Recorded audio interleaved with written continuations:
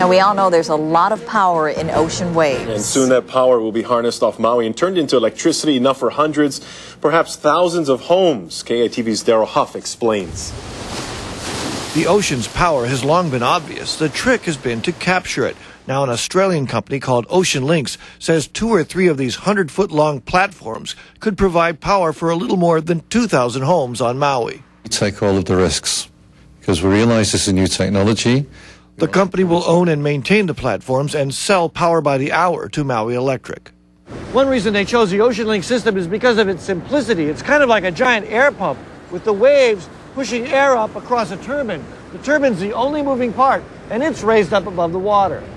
The platforms will park off Paula Point, not far from the surf site known as Jaws. But despite its industrial look, it is embraced by environmentalists.